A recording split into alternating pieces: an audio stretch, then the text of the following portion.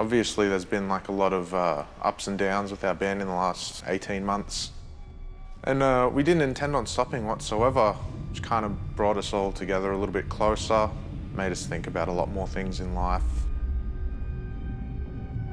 We kind of wanted to really just show everyone that we didn't really slow down at all. Like, we didn't stop touring, we toured as hard as we always do, and we'd been writing songs, not knowing, you know, who would be singing on the album. Before we sort of had any material ready to go, it was obviously a little bit unsure. Once we sort of sat down and started writing, and Sean started sending us out riffs, and I started going around with him and jamming all through the songs and stuff, and I think it sort of kind of had to happen for this record to sort of sound the way it does.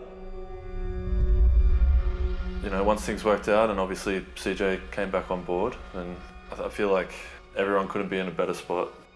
It's probably the best it's ever been. Everyone seems so happy, and yeah, going into the album, it just felt better than it ever has.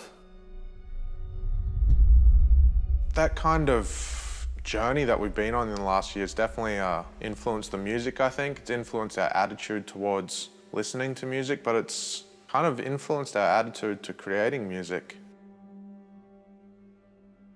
We care more, but we care less at the same time, if that kind of makes sense.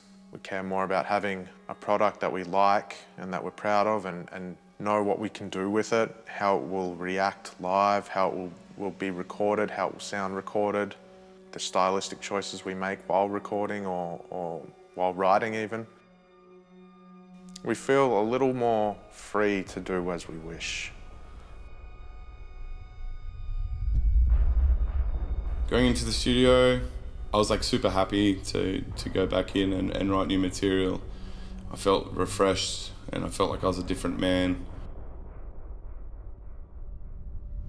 When I first got back into the studio, I kind of felt a little strange because that's where I left the band, and then coming back to it, I think it was a fitting place to rejoin the band.